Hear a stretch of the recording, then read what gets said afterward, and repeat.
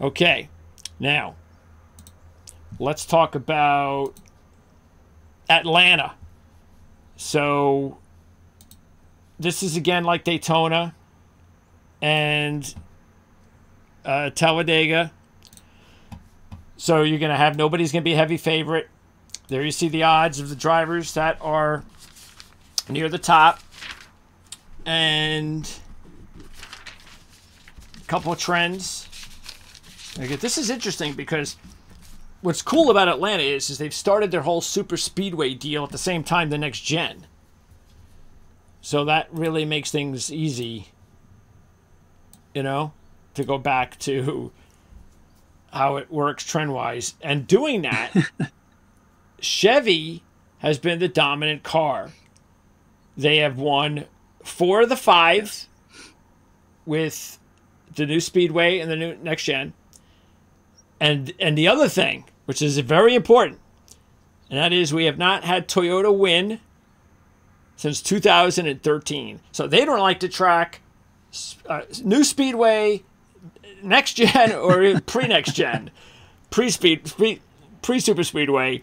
They just don't like to track at all. And it's been 14 races that they haven't won. And the driver that won was actually a driver that is sitting there in tied for the odds lead, so to speak. Kyle Busch, different car, of course. He's driving a Chevy now, which is a good thing. So he's now in a Chevy, and they've been dominating lately. So kind of good thing. Yeah. For sure, yeah. And Bush's win came back when Atlanta was just one time each year, all the way back then. So Hamlin won it in 2012, Busch won it in 2013. Ever since then, it's been predominantly Chevrolet and Ford. But like you said, since the next gen cars come out, it's certainly been all Chevrolet, which is why I think Kyle Busch, for the 3rd week in a row, probably even 4th or 5th, should be definitely worthy of being at the top there. Hopefully things go his way. He can get his win and carry on his streak, even though he didn't make it into the playoffs. Well, look, the fact is if he keeps driving like they've been driving lately, he will. And this is the thing that, again, is a bummer, because we just showed you that you just got to get hot at the right time. And Kyle looks like that's exactly what's happening. And it's going to be good, but it'll be good in a way, of course, because if they, even if of course they can win a championship, but if they do well in the playoffs, it should help them for next season. It should. Yeah, the team has a lot of rebuilding to do over the winter. Obviously, they got off completely on the wrong foot at the beginning of 2024, and that has cost them. And Busch even said so after Darlington. He, for missing out in the playoffs and finishing second, coming as close to winning a race and getting his way in over the past couple of weeks as he did, he was remarkably calm in his comments, just basically saying we were too far behind for too long, and that was too much to overcome. So they got to take this momentum into the offseason, into the winter, figure out what those problems are, and just carry that momentum forward and make sure that they don't bite again in 2025. All right, so out of, let's see, the odds, and these should be pretty close, but let's just talk about these 4 here. Blaney just has 1 win in Atlanta, and it hasn't happened with the next gen, but he was 2nd this year, led 31. We know how good he is. He's probably the best right now in these super speedways. Kyle has been, by the way, Kyle, very interesting. In his 5 next gen races, he has gotten a better result all 5. So he's gone from 33rd all the way down to 3rd. So he's either going to finish 2nd on Sunday based on that trend, or he's going to finish 1st.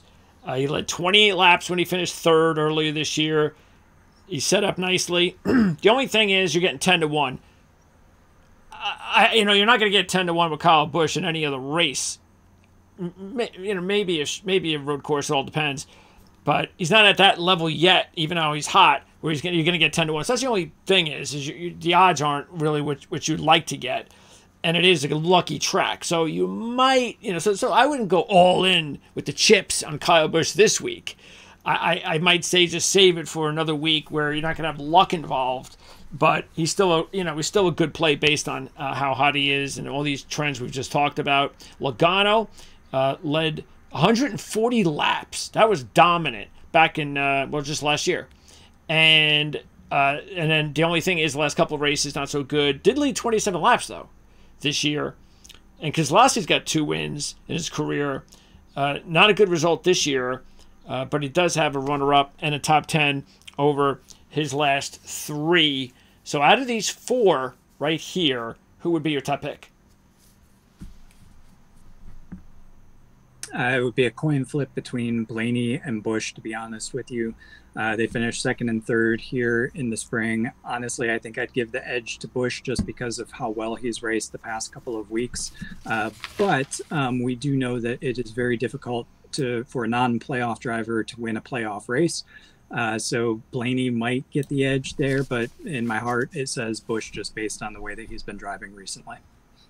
Then there's the next group. We go from Elliott and Byron at 12-1. Larson, Hamlin, Suarez, and Buescher at 14-1. You just got to get a kick out of the Larson being 14-1 again still in a super speedway race. Just keep doing it. So it is 5 races at Atlanta with the next gen with the super speedway. He's crashed 4 times. Okay, 14-1. I can see why. 4 out of the last 5, all of the 3. Yeah. no way you'd choose Larson this week. No, he's got the same odds as Denny Hamlin. Now I know Hamlin hasn't had a good run at Atlanta, but that's still, we know Hamlin is still right up there with Ryan Blaney as one of the best super speedway drivers. So, so look, I'm not taking Hamlin because, like I just said, he just for some reason he hasn't done well here at Atlanta, and it is different. Atlanta's not Daytona. Atlanta's not Talladega, but it's still similar. A lot of similarities. Just look at Larson. Elliott, he's got a win. That was 2022 when he led 96 laps. Byron, though. Yes, Byron is the one.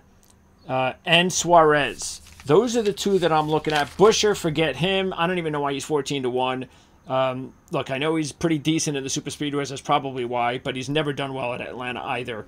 So I'm going Suarez and Byron for sure, especially Byron. He's got 2 wins in the next gen, 2 wins in the new super speedway, and Suarez, 1st this year, 2nd in this race last year. So his last 2 results for Suarez, 1st and 2nd. He also has another 2 more top 10s and another top 5 out of 5 super speedway races here. So Suarez loves Atlanta as far as the super speedway, which is really, again, unusual because he's awful at Daytona. So again, it just shows you that they're not all similar, these super speedways. But yeah, I think Suarez and Byron are definite picks for me. Yeah, I like those. I might throw Elliott into that grouping as well because he's had some pretty decent success. I do think Byron is the top choice, but this is Elliott's home track. He won from pole in 2022. He had 2 other poles prior to that.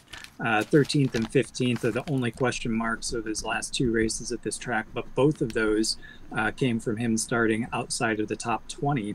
Whereas all of his good finishes have come from him starting inside the top 10. So maybe look for where Elliott qualifies this weekend. Byron, definitely the top choice out of that bunch, though.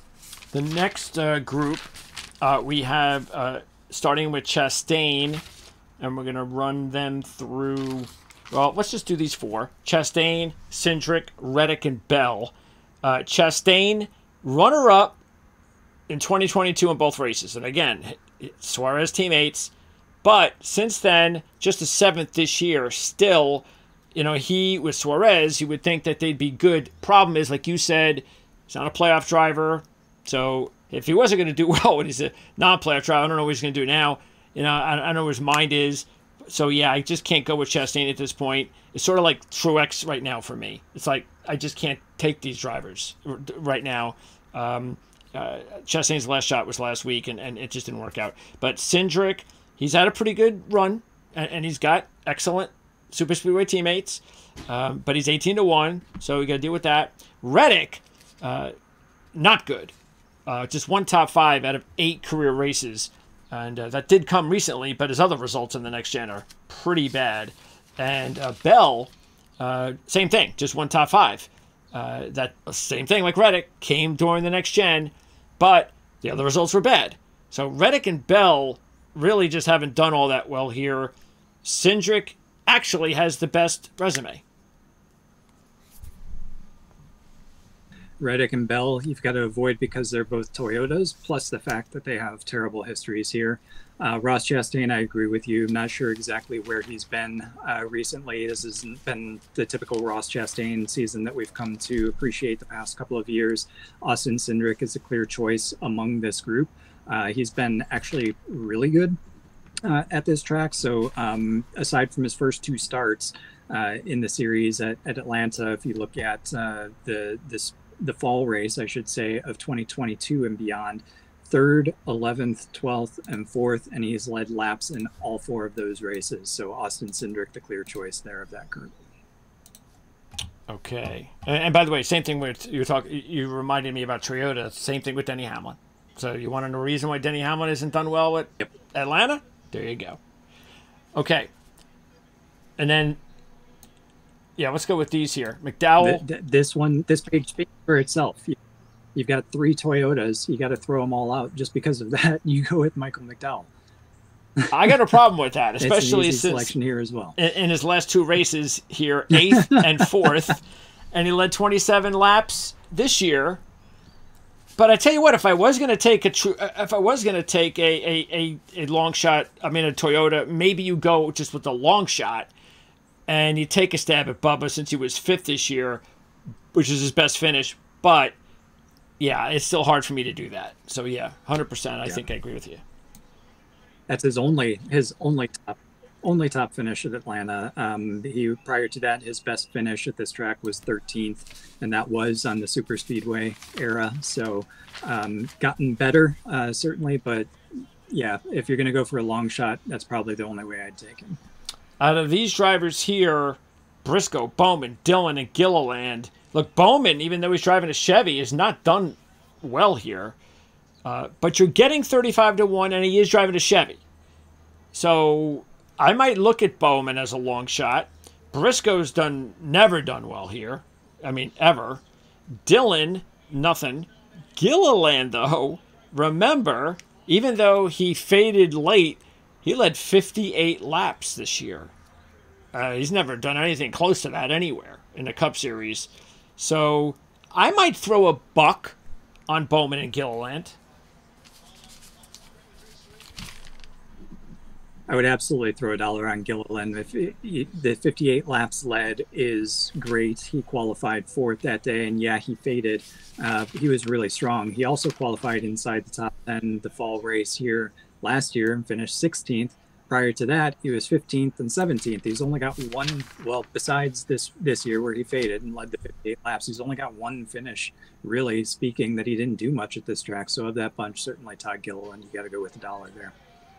And then the rest here, you got Stenhouse, Jones, Berry, and Burton.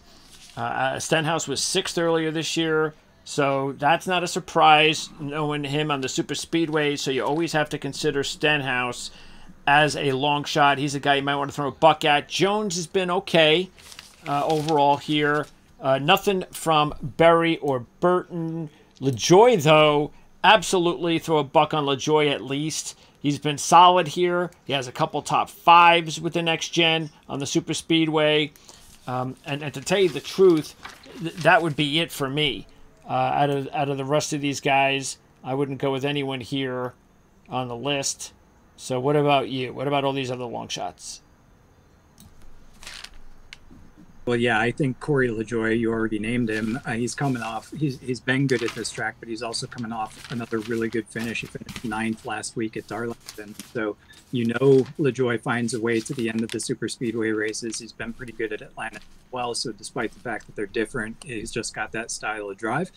So Corey LaJoy for me is the best of that bunch, and I probably wouldn't actually go with anybody else because looking at Gregson or maybe Barry or some of the other ones that you've got out there, they just have nothing to speak of at Super Speedway Atlanta, so avoid them. All right, so there you go. It's time for picks. What you gonna do?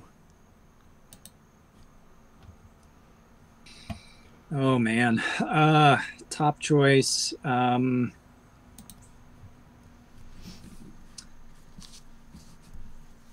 Let's go with. I hesitate, but I'm gonna go with Kyle Busch as my top choice.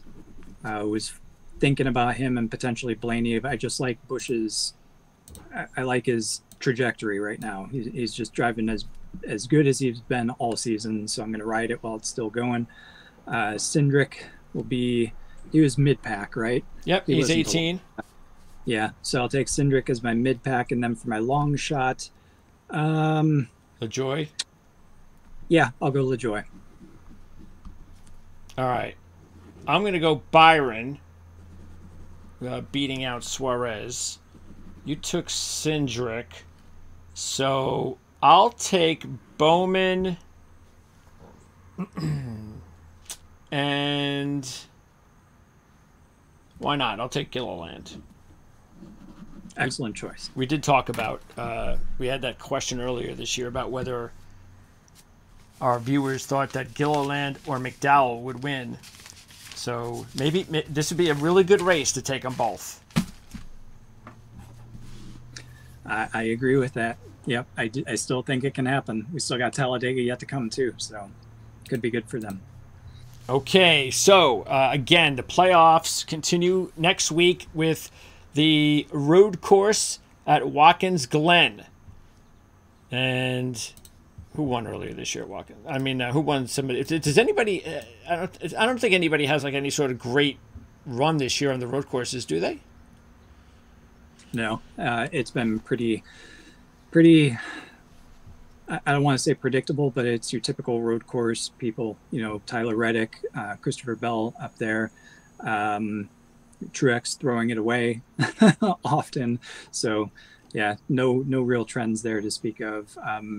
I think Bell and Reddick probably when we get to a road course are going to end up being the favorites, though, when we come to Watkins Glen.